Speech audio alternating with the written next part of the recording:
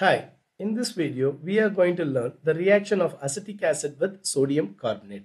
Let's write the reaction. CH3 C double bond O H. This is acetic acid. We are going to react it with sodium carbonate, that is Na2CO3. Here we are taking two molecules of acetic acid in this reaction. What happens during the reaction? This two hydrogen from two acetic acid molecule and the oxygen from this CO3 will get eliminated as a water molecule, that is H2O is released. The remaining thing, this 2 Na will get replaced this hydrogen and we get two molecule of sodium acetate, CH3 C double bond O Na, sodium acetate.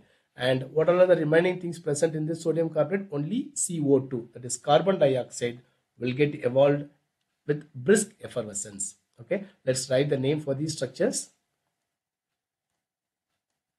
This is acetic acid, reacts with sodium carbonate